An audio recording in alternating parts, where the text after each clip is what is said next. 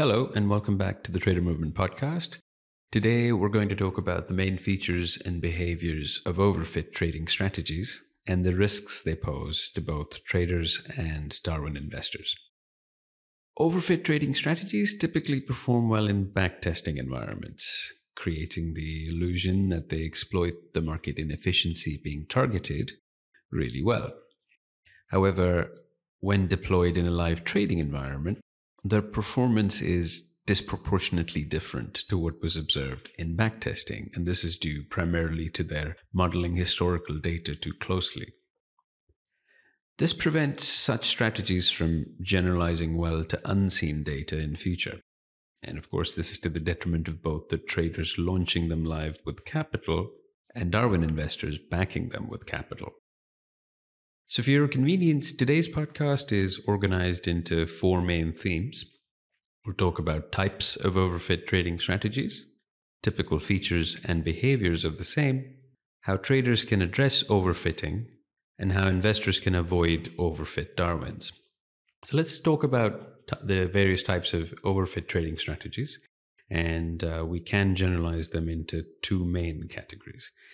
Firstly, model-focused, where the strategy fits historical data too closely and exhibits high variance when tested on unseen data. And then we have risk-focused, where the performance of a weak model is compensated for with an unrealistic, loss-averse risk management rationale. Now, in the former, model-focused, a trading strategy will typically perform very well in backtesting, but either stagnate for lengthy periods of time or fail entirely in live testing. From both a trader and investor's perspective, such strategies are easy to identify visually. If you look at their charts, returns will at some point reach a point of inflection where they no longer appear similar to historical performance. Imagine a curve going upwards in backtesting and downwards in live trading, to take a very simple example. In the latter, risk-focused, a trading strategy will demonstrate smooth, very consistent returns, almost logarithmic in nature at times, in backtesting as well as in live testing for a period of time, making such strategies even more dangerous than the former, as they're difficult to identify from looking at just returns charts. So later in today's podcast, we'll discuss certain Darwin investment attributes that can assist both investors and traders in isolating such strategies. But before we get to that, let's now move on to the typical features and behaviors of each of these 2 categories of strategies we've just discussed. With respect to model-focused strategies, it's usually quite straightforward to identify such strategies that overfit the historical data. Compared to training phases in backtests, their test phases and live performance may demonstrate excess stagnation, larger drawdowns, and or an overall reversal in forecast returns. With regards to the Darwin analytical toolkit, this behavior is captured best by the evolution of the following: experience, performance, risk stability, both positive and negative returns consistency, duration consistency, capacity, loss aversion, and open-close strategy.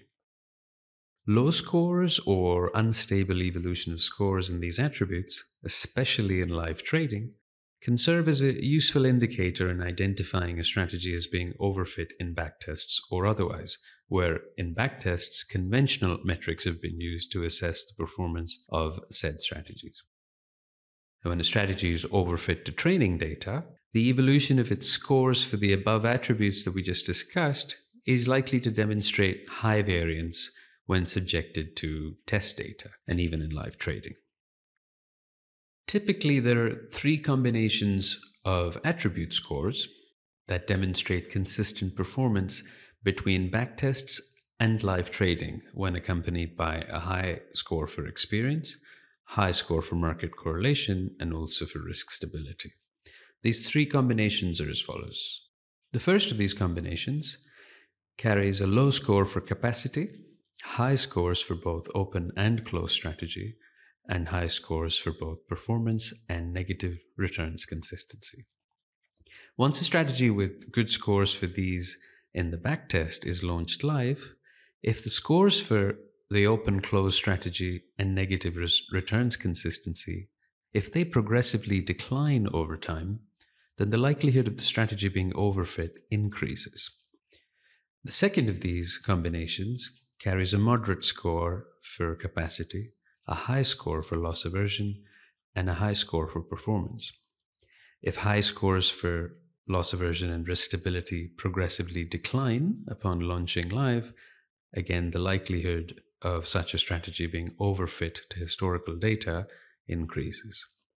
And lastly, the third one is where we have a high score for performance, a very high score for both positive and negative returns consistency, or duration consistency for that matter, and a moderate score for loss aversion.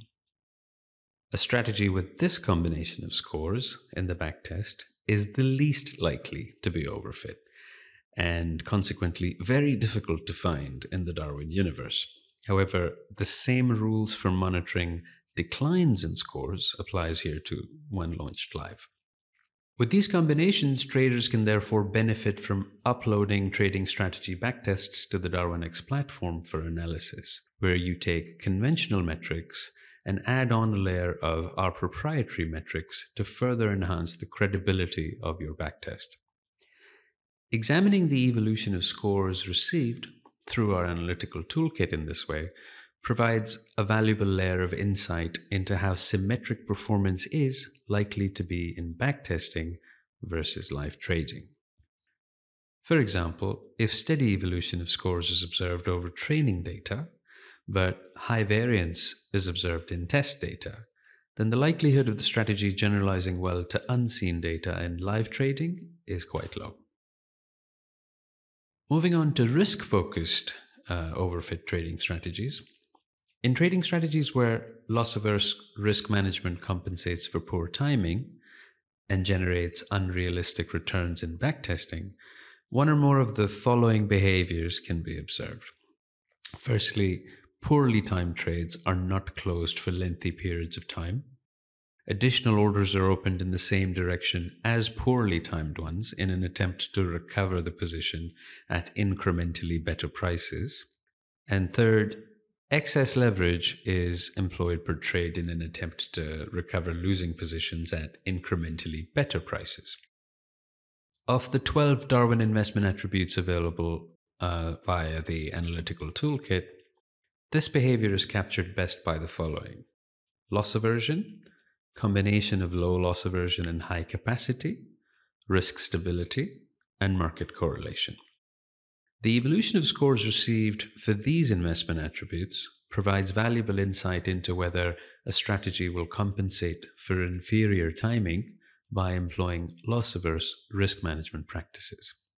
Additionally, poor scores for risk stability and market correlation in particular add strong confirmation that risk-focused overfitting is likely the case with such a strategy. Additionally, strongly negative correlation with certain community Darwins may also add confirmation to this risk. How investors can avoid overfit or risky Darwins, as we've just discussed based on the typical features and behaviors of such Darwins, they can do so by monitoring the evolution of a strategy's scores for experience, risk stability, market correlation, performance, loss aversion, capacity, open-close strategy, positive and negative returns consistency, and duration consistency. These particular attributes can help Darwin investors exercise caution or even entirely avoid such Darwins where both types of overfit trading strategies that we've discussed so far present themselves. If you enjoyed this podcast today on the effects of overfitting on backtests, how to avoid overfitting in general from both an investor and trader's perspective, and as a trader, what you can do in your backtesting and development lifecycle to avoid the issue of overfitting, or if not, to minimize it to the best possible extent before commencing live trading, then please do share your feedback and share this content, this podcast, with your colleagues, friends, co-workers, and anyone in your social networks if you think they'd find this useful and beneficial. And lastly, if you have any questions or suggestions for further content, be it podcast, video, or blog post content coming out of Darwinex, please do share your thoughts on the Darwinex community forum, where we're always happy to entertain your thoughts and provide you feedback and content accordingly. Thank you very much for your time, and see you in the next podcast.